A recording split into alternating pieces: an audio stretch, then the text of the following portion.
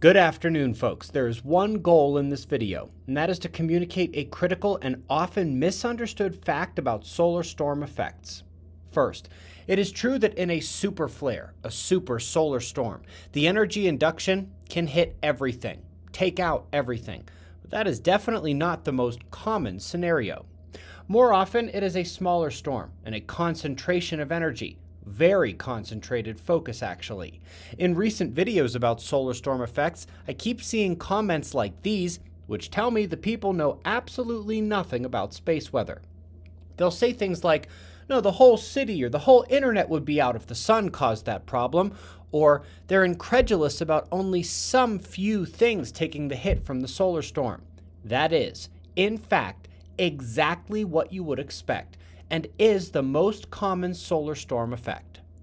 When large areas take a blackout during a solar storm, it usually isn't because every circuit was destroyed in the blackout area. It's usually one transformer got hit, or a substation, or a generator, and that caused what electrical engineers call a cascade of failures, not from the solar storm, but from the one that failed due to the solar storm. That's what was true in the Quebec blackout of 1989 and in Norway and Sweden in the 2003 blackouts. Satellites don't explode when they fail from solar storms. They have one component inside them that fails, and often it is only one or two satellites that take the hit. The 40 Starlink satellites that failed in the 2022 storm was actually a very rare high multitude. When networks fail, we wouldn't expect the entire internet to go down, just the systems critically connected to the network that failed. Best example was in 2015, when 4 airlines simultaneously had their systems crash, several airport air traffic controls as well, but while the rest, the majority, had no problems. If your head is fully immersed in the total failure scenario of a super flare like the Carrington event, that is understandable. But at most solar storm levels, that's not going to be the case. Random areas of the world take it the worst, and random vulnerable items as well.